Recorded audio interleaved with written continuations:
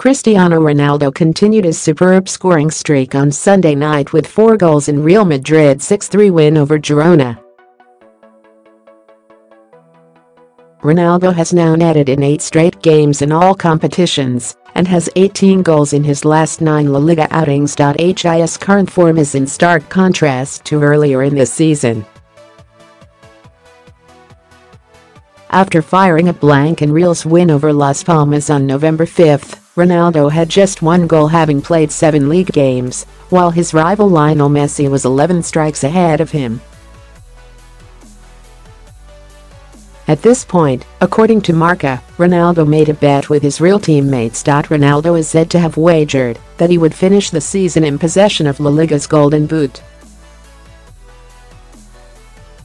After his 4-goal haul at the weekend, the 33-year-old Portuguese is second in the race for the top scorers gong in Spain, 1 ahead of Luis Suarez and 3 behind Messi.